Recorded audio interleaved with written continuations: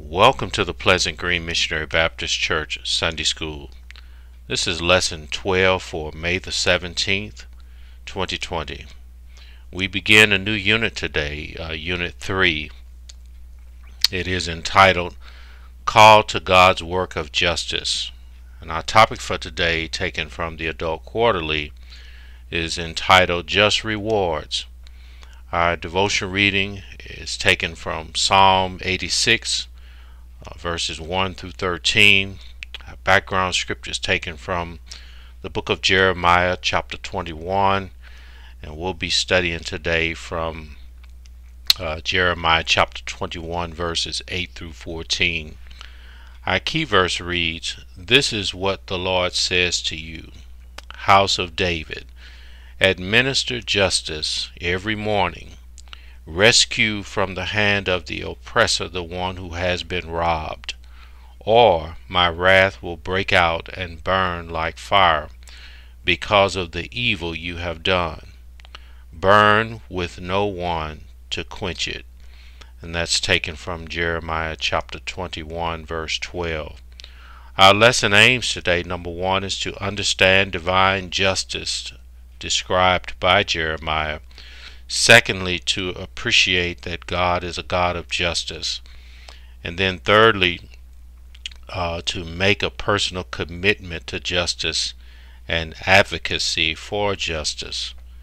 We have two outlines today that'll be a part of our lesson. The first outline is entitled A Final Chance, and then the second outline is entitled A Final Appeal and a Final Verdict.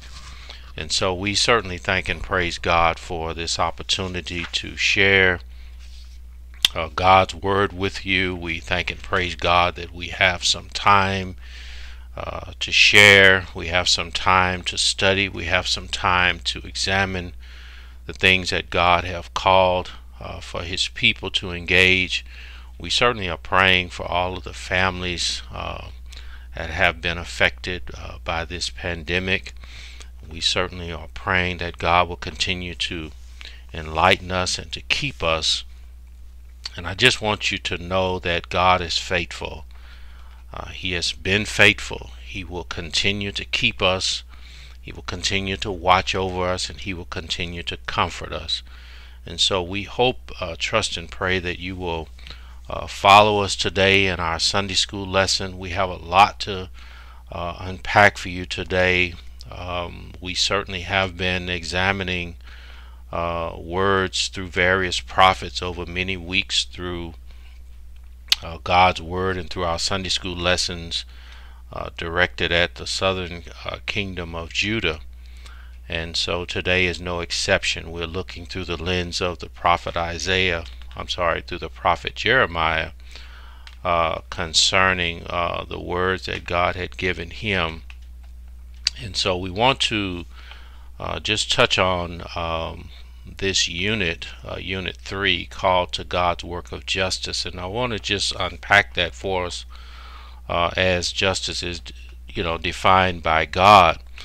But essentially God, He seeks to reestablish in His creation where all people receive the benefits of life with Him. So when you hear that word justice come up in our lesson, there is a nature of justice, really two aspects of justice. The first is a standard by which penalties are assigned for breaking obligations in a particular society. The second aspect of justice is the standard by which the advantages of social life are handed out, including material goods and rights of participation, opportunities, and also of liberties. But it is a standard for both punishment and benefits. And so we can speak of it as a plumb line. This is a quote from Isaiah chapter 28, verse 17. I shall use justice as a plumb line and righteousness as a plummet. And so justice presupposes God's intention for people to be in community. And so when people had become poor and weak with respect to the rest of the community, God prescribed that they were to be strengthened so that they could continue to be effective members of the community, living with them and beside them. And so biblical justice restores people to community. If you have opportunity, I want you to look at Leviticus chapter 25 verses 35 and 36. So as we talk about justice in this context, and as we read in the key verse what God is looking for, God is looking for his people, or those who are stronger, if you will, to administer a sense of fair play, equity, if you will, amongst those who had been displaced by sometimes no fault of their own, but God wanted them to be a part of the community at large. And so a failure to do that brought about injustice in the community, and it also brought about God's wrath upon the Davidic dynasty. And we're going to look at that today. And so again, we hope that you will follow us.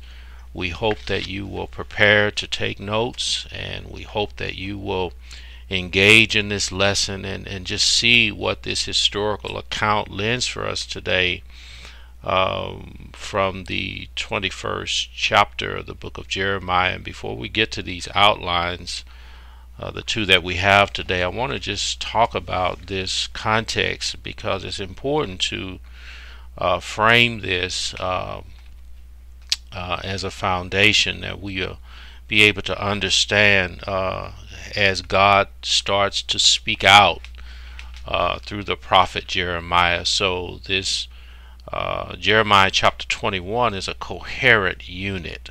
The opening verses set the scene. Pashur and Zephaniah were sent by Judah's final king Zedekiah to Jeremiah. This Pashur is not the same Pashur as in Jeremiah chapter 20. Was a dogged opponent of Jeremiah, even trying to have him executed. I want you to look at Jeremiah chapter 38 verses 1 through 4. And then Zephaniah, a priest, not to be confused with the prophet of the same name, was not actively hostile to Jeremiah. You can look at Jeremiah chapter 21 verse 1, and also Jeremiah chapter 29 verses 25 through 29. So these two emissaries intended to enlist Jeremiah's help in order to ensure God's aid against King Nebuchadnezzar of Babylon. That's in Jeremiah chapter 21 verse 1 and 2. So King Zedekiah apparently thought that he would be aided by the Egyptians if he rebelled against the Chaldeans. We can also look at 2 Kings chapter 18 verse 21. So the situation became desperate when Jerusalem was besieged. That's in Jeremiah chapter 25 verse 1 and 2. So Zedekiah and his messengers had some confidence in God's willingness to help them based on his past work. So since he had protected Jerusalem, he being God, he had protected Jerusalem before. You can look at 2 Kings chapter 19 verses 35 and 36. Couldn't he be counted on to do so again? So as Jeremiah's response shows, the request demonstrated a fundamental misunderstanding of Judah's standing with God. Jeremiah's response came in three parts. First came words to King Zedekiah himself. This is in Jeremiah chapter 21 verses 1 through 3. The prophet was blunt. Jerusalem's their weapons would become a liability as the Lord himself fights against the city. And so today's text, taken from Jeremiah chapter 21, verses 8 through 14, opens with the second section of Jeremiah's response. And this one particularly is directed at the people. And as I was reading this, I just want to share with us today that every tub has to set on its own bottom. I know you are familiar with that phrase, and so as we look at this lesson today, I don't want us to miss the fact that God has been, for the past weeks, even through our lessons and even through various prophets, God has been talking to people who are in a relationship with him, who are in a covenant with him. And so Judah had the law, the Mosaic law. Judah had been taught the law. Judah understood the requirements. They should have understood the requirements of that covenant. So we're not talking about people who are outside of fellowship with God. We're talking about people who are in a relationship or in fellowship with God through the Mosaic covenant. But these individuals do not want to conform to the terms in that covenant. They do not want to abide by the conditions that God laid out for them that would govern the fellowship, if you will. And so I want us to make sure that we understand that just because we are in a relationship with God, or we have fellowship with him, or that we say we are in a relationship with him, does not give us license to disobey him. It does not give us a pass, if you will, on walking up righteously before God. And I hope that we will hear that today, because the same God that is talking through Jeremiah to his people is the same God that is dealing with us, who is talking to the church, who is talking to the people who have confessed Christ as Lord and Savior. So and it should be understood that I've witnessed this as a preacher, as a man of God, that sometimes, and this lesson will set the table for us, as I read in the context, that Zedekiah sent two emissaries, two envoys, if you will, to Jeremiah to see if Jeremiah could get God to help them in this campaign against Babylon, so they would win, or they would overcome. But God was sending the Babylonians against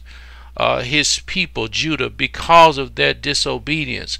So let me say this: just because I am a preacher or a man of God does not mean that I have some sort of magical powers that I can intervene when God has said to obey him, that I can pray for you, or I can extend a word to you that would subvert the obedience or the laws of God. We don't have or possess that kind of authority. If God has required, and we're going to look at this in the New Testament, if God has commanded and required for us to walk upright before him and to obey him, we don't have the authority to overturn that command.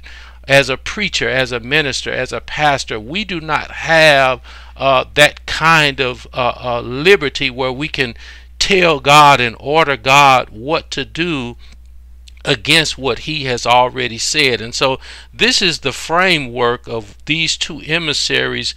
The king, if you will, the king has authority, but the king recognizes that the prophet has a measure of influence, if you will, with God. And so I want you to understand that Jeremiah's ministry, back over in the 20th chapter, the book of Jeremiah, lays out for us that this man was unpopular.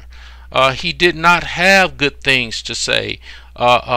He rendered judgment. He rendered things that the people did not want to hear. And so God had been warning Judah to get themselves together, to stop disobeying him. And so what they thought, even through this succession of kings, Zedekiah being the last in Judah, was to send these two emissaries, Pashur and Zephaniah, go and see through the prophet if God will do something about this situation and help us out.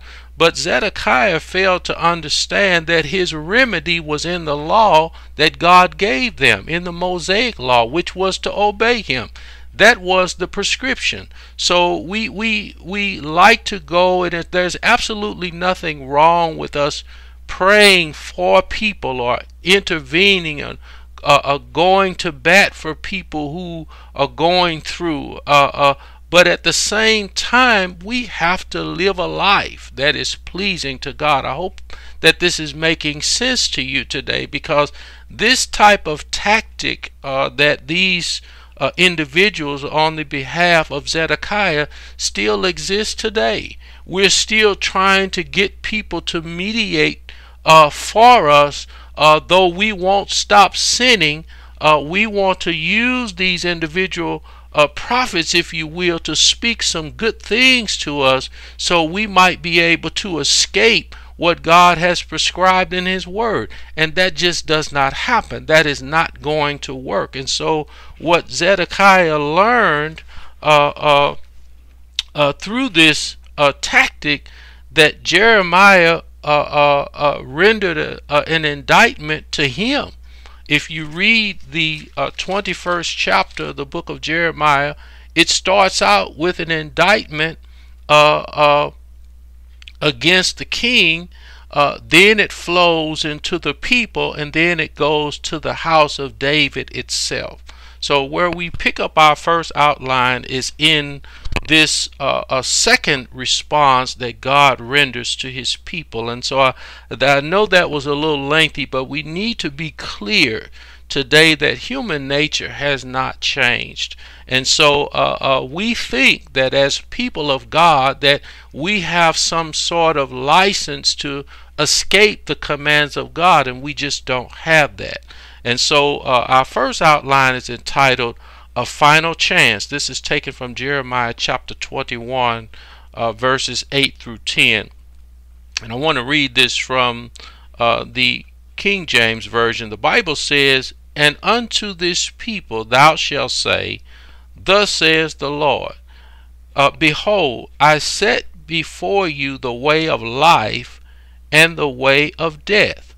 He that abideth in this city shall die by the sword, and by the famine, and by the pestilence.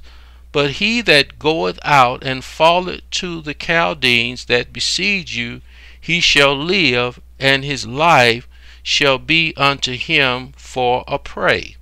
Verse 10, "For I have set my face against this city for evil, and not for good, saith the Lord.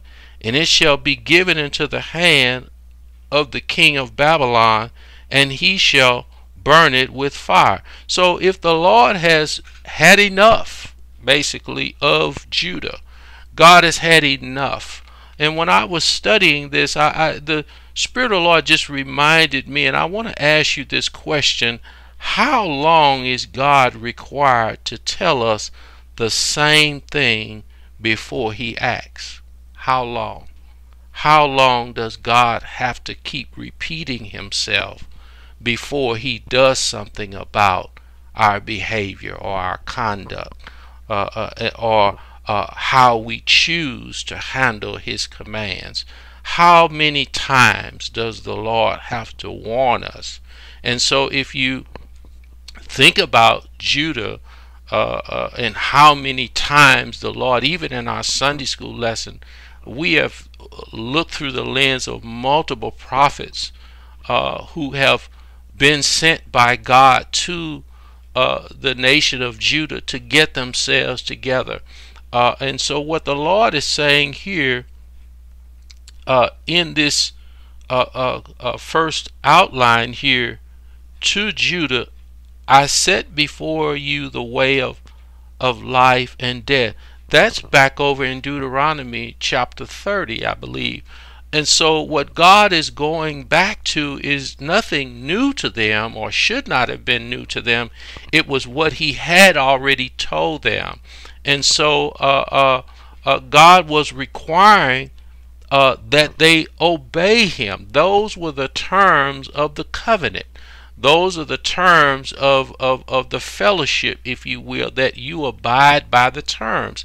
God has every right to extend those commands to any people that he has redeemed or saved, purchased, if you will.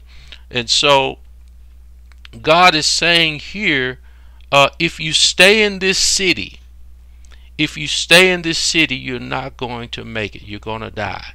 If you don't go into this captivity, you're going to die by the sword. You're going to die by famine. You're going to die by the pestilence. In other words, you're not going to escape. And so many times when, and this came up in the study of our lesson context, as we was able to dig a little bit deeper, sometimes we think that our comfort zones, even as people of God, if the Lord blesses you with the biggest house and sets it up on the highest hill, so no one else can get to you, that doesn't mean you can get away with what God has prescribed in his word. If God allowed you to have a house on a hill, on the highest hill, don't you think he can get to you? Don't you think he can cause you to be overtaken? And so it doesn't matter. Some of these individuals, even in Judah's case, they had decided that they were not going to go into captivity under the Babylonian rule and reign. But God says, if that doesn't get you, then the famine is going to get you. The sword is going to get you, the pestilence. So in other words, you're not going to escape. And I like this in the NIV translation in verse 8.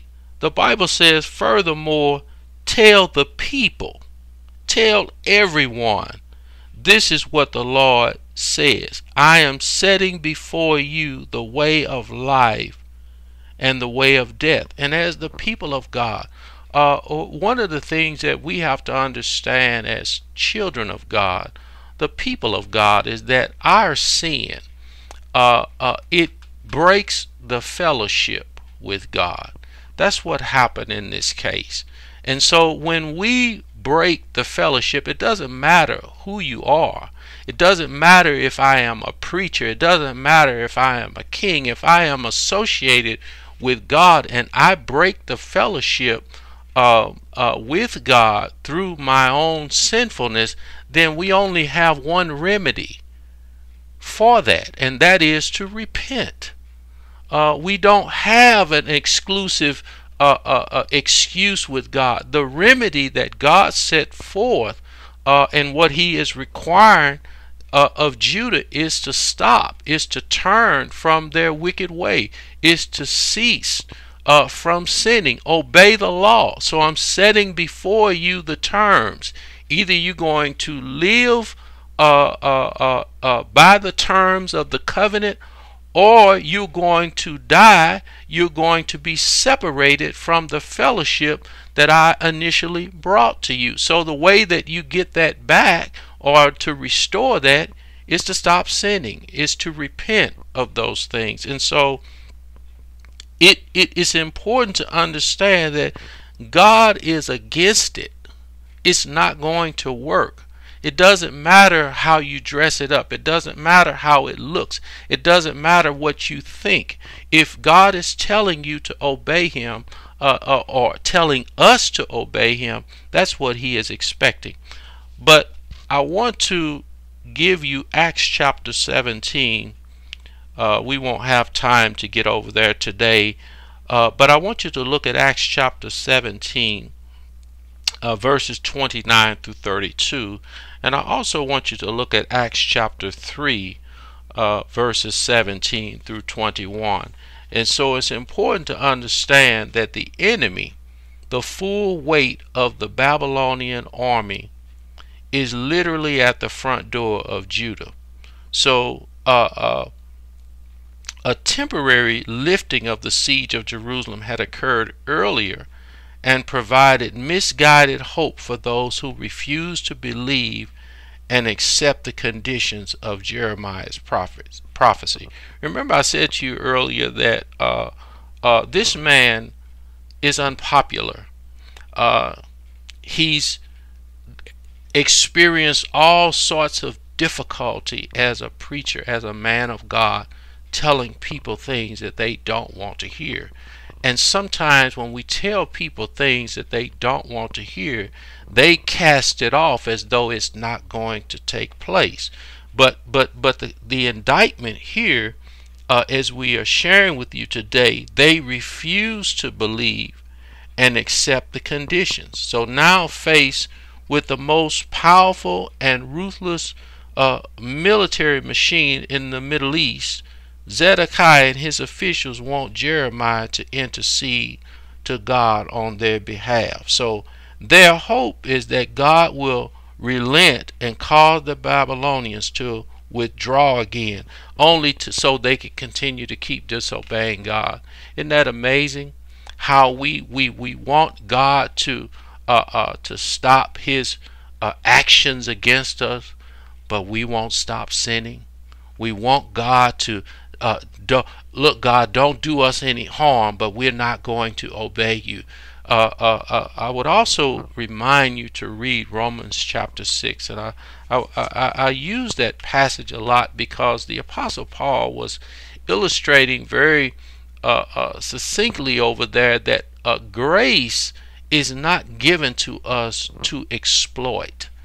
God is not waking us up every morning for us to be better sinners. God is not going to continue to strive with that mindset that I'm going to live on my terms and I'm going to just go to church and I'm going to look like the Christian that I am and I'm not going to abide by. I mean, how long do you think God is going to continue to allow that to go on when he is requiring and he's commanding his people to live according to the terms? So they thought that God would help them in this endeavor.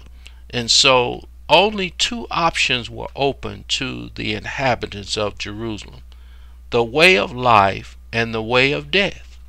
It's not hard, but you do have to make a decision.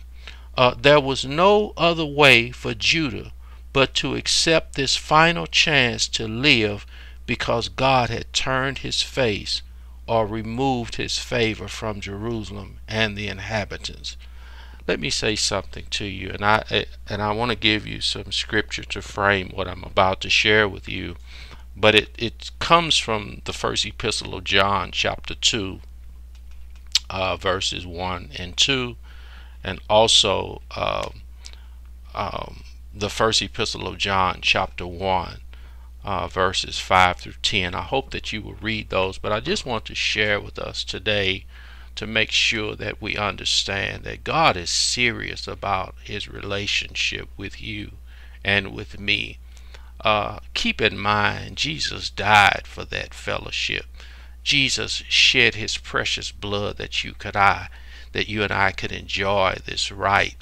But if we are going to disobey God, if we are not going to live accordingly to the commands, and so this excuse that it's nothing wrong with a little bit, well, where is that in Scripture?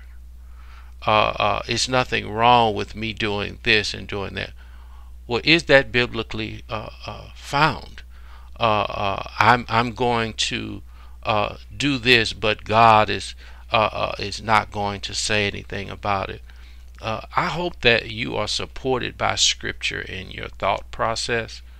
I hope that you are guided by the Word of God in a way that you understand that that blatant type of attitude or unbelief or sin is going to disrupt your fellowship with God. I should also tell you that it's going to frustrate your prayer life. I should tell you it's going to suppress what you expect God to do in your life. And so if you expect God to hear you, you should understand that He wants us to hear Him. And so if we are not going to change, and this is the mindset that Judah had, think about Zedekiah for a minute, crafting this in his mind that I'm going to decide here that I'm going to get 2 guys from each, and I'm going to send these guys to this prophet Jeremiah because he has leverage with God, that he has some kind of inroads with God, and I'm going to see if he can work this thing out for us, that we don't be overtaken by the Babylonians. Think about the conspiracy of this thing, that he would craft this in his mind, a king, and that he would set the table, and but there's nothing in there that there was a commitment. Now, we did have some reforms under King Josiah, who brought in some reforms and tried to get the people back to obeying God. He was a very good king, but he died. And so after which the people went backward because of the leadership and not forward. And so they are bringing judgment on themselves. And so now Zedekiah is looking for a way out of this thing. But what we are reading in this first outline is this is the final chance. This is the last chance that we have to get ourselves together. And so what God is offering to Judah is a way out. But if you're not going to accept, even through captivity, God is saying you'll survive in this captivity, but you won't survive outside of this captivity. Sometimes the Lord allows the enemy to buffet us because we fail to obey God, and we are praying for God to lift this condition, but the condition might be lifted if we obey the Lord. Perhaps God will stay His hand if we would walk upright before the Lord. So in the spiritual realm, these same options are set before humankind. The way of life and the way of death. The way of life is choosing to repent, accepting the gift of salvation by faith in Jesus Christ, and submitting to the will of God. Those who elect the way of death refuse this offer and choose eternal separation from God. Is that what you want? Is that what you're after? That passage that I gave you in 1 John chapter 2, verse 1 and 2 will help us to understand that we only have one mediator.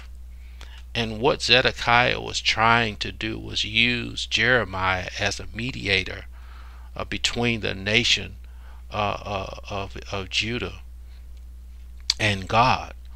And so that passage will help you understand, help us understand that we only have one mediator between God and man today, and that is Jesus Christ. And without Him mediating for you or for us, then there is no one else that can come. And so you might get anyone else, you might get other people to pray and other things, but we have to come to terms with the fact that God sent His only begotten Son into this world to take on the sinfulness of human nature and to die a just penalty for that you and I could have the right to the tree of life. But apart from that mediator, there is no fellowship with God. I hope that we understand that today. So in view of the two choices open to humankind, how active and focused is the ministry of evangelism of our local congregations? And so we have to be vigilant about making sure that we alert men to the facts that they must be saved. This is not guesswork. And I know that But we have to demonstrate through Scripture that man desperately needs to be saved. It doesn't matter what they think. It matters what God has done. Before we came into this world, Jesus had already died and shed his blood for our sins. Why would God do that and send his son to die such a death and blood be shed if men didn't need to be saved? It doesn't make sense. And so here our final outline is entitled A Final Appeal and a Final Verdict. This is taken from Jeremiah chapter 21 verses 11 through 14. I think I want to read this from the NIV translation, because now we're moving down in this response that God has given. This is now directed at the house of David. This verses 11 through 14. So the Bible says, "Moreover, say to the royal house of Judah, hear the word of the Lord. This is what the Lord says to you, house of David. Administer justice every morning. Rescue from the hand of the oppressor the one who has been robbed, or my wrath will break out and burn like fire because of the evil you have done. Burn with no one to quench it." Verse 13, "I am against you, Jerusalem, you who live above this valley on the rocky plateau, declares the Lord. You who say, who can come up against us? Who can enter our refuge?" Verse 14, "I will punish you as your deeds deserve, declares the Lord. It will kindle a fire in your forests that will consume everything around you." Remember I said to you earlier about that house up on that hill. Things in this life that we are desperately seeking to have, that we want. And what these material things do for us, they give us a sense of security, as though we are safe from the things that go on around us. But because of who we are, we'll bring God right to our doorstep. You have no security system when you set your alarm that God doesn't know the code. There is no place for you and I to go that a word can't enter. And so we have to recognize that what we are trying today was tried in this text. And what God is speaking to, he is speaking to the attitudes and the forethoughts, if you will, that we have about how secure we may be. So God is saying to them, those who live above the valley on the rocky plateau, you who say, who can come against us? They thought the Babylonians couldn't get to them. They thought they were so safe in not just what they had and where they were, but who they were. They thought that they were exempt. This should be a lesson to us today, that you are not exempt from obeying the Lord. It doesn't matter what your title is. This King Zedekiah, he had rank, he had authority, he had power, but God's against him. God's against his manner of thinking. God is against that mindset. And so the question is asked, two of them in this 13th verse. Who can come against us? Who can enter our refuge? And let me answer that. God can. God can enter. God can come against us. God can come and enter where you think you are safe. So God is saying, I will punish you as your deeds deserve, declares the Lord. I will kindle a fire in your forest that will consume everything around you. God's word has the capacity to touch everything that we touch. And so we have to understand here that Zedekiah, the ruling king, was offered a way to mitigate God's wrath against Judah in Jerusalem.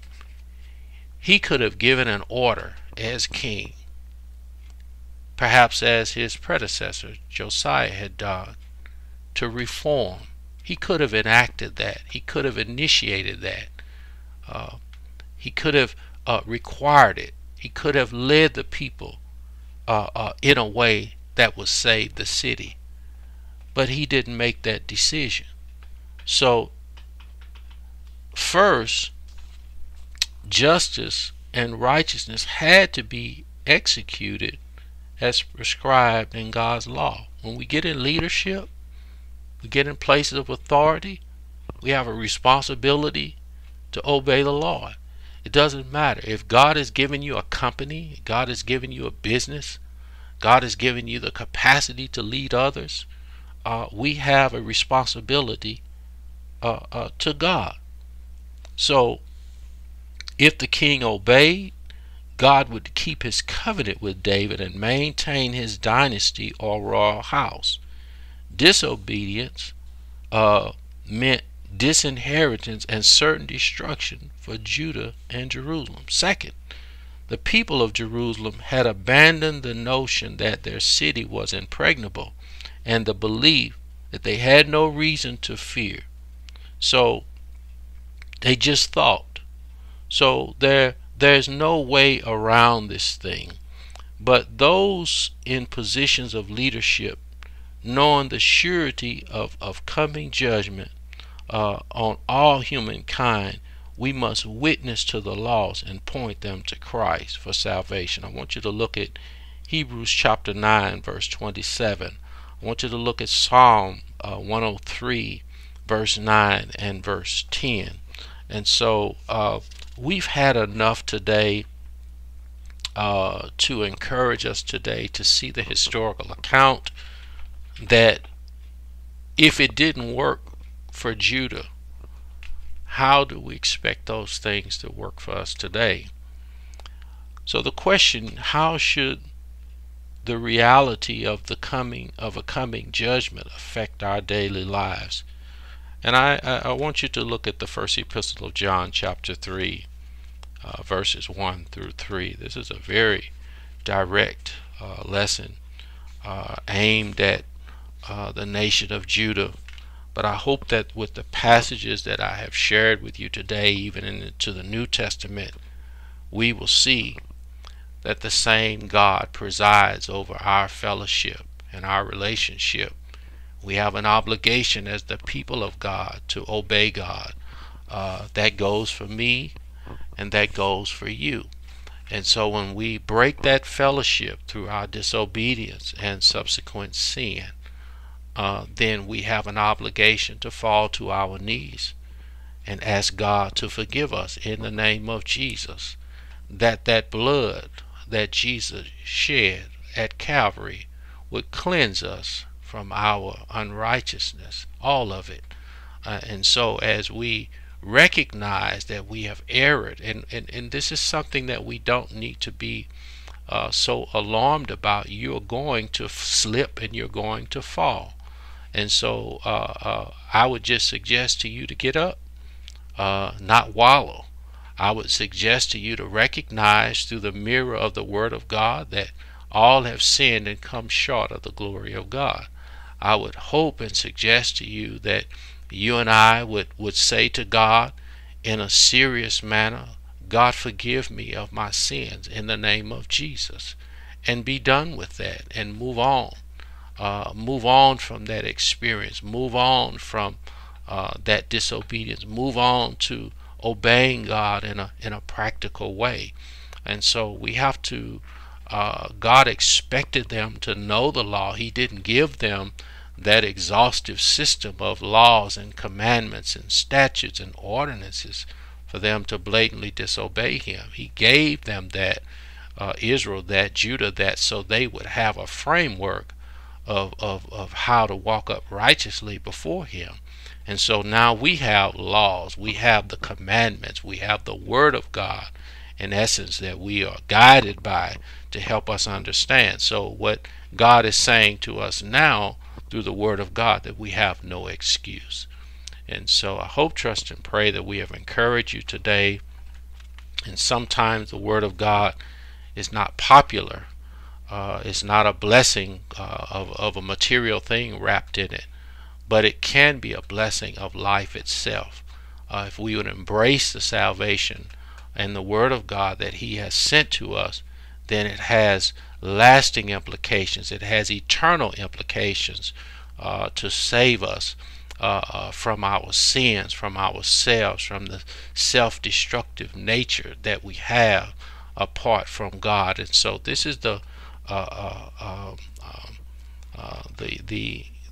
encouragement today that we want to take away from this lesson today. God was giving his people what they deserved. He punished them according to their deeds, the things that he knows that they did. He's not asking.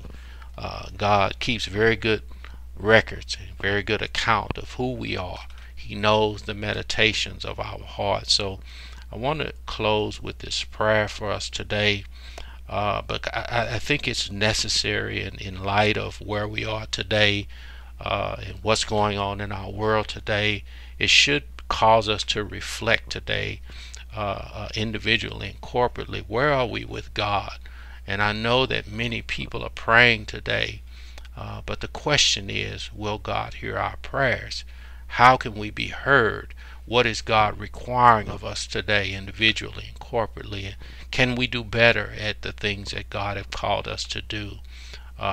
So our prayers can be effective, and our relationships can be effective, that we can incorporate people into community who have been left out, if you will, disconnected from the goods and the services that God have required that they should have. And through injustices in the world, the people have not received those things. And so God is calling on us in all of our capacity. So let me pray for us today as we seek to close. Father, in the name of Jesus, we thank you for an opportunity to share this lesson today. Father, we thank you for just forgiving us today. And Father, if we have committed any sins, please forgive us of our sins in the name of Jesus. Father, if we have thought wrong, if we have said wrong, if we've done wrong, and that if it has displeased you in any shape or form, we ask you to forgive us in the name of Jesus.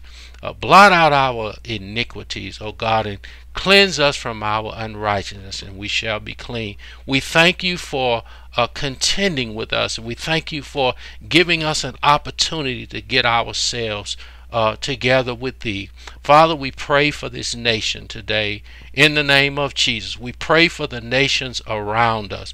We pray for the leadership around us today, that you would give them a mind to seek you out. You have all of the answers to what ails us today. Father, we are praying for families today who have been affected by this virus. We pray for those who are on the front lines. We pray for those who are embracing death to save life.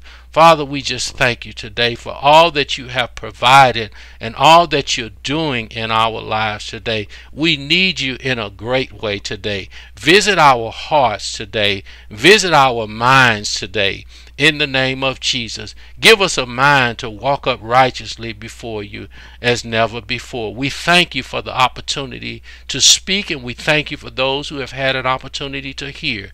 And we pray that we would take these words off of these pages and incorporate them into our lives, even your word and your promises, that we might walk up righteously before you, that we might be able to lift up clean hands without wrath and without doubt. Father, we thank you for it in the mighty name of Jesus. And we'll be so careful and mindful to give your name the praise, the glory, and the honor. In Jesus' name we ask and pray. Amen. So until such time that the Lord will permit us to come together again, we say God bless you.